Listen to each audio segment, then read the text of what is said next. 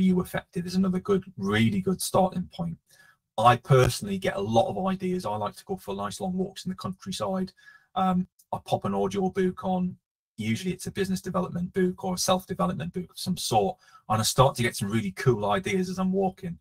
But I'm not in an environment where I can record necessarily or create video, because I do everything by video, right? So what I tend to do at that point is I'll either WhatsApp message myself with the idea, or I'll email myself with the idea. Some people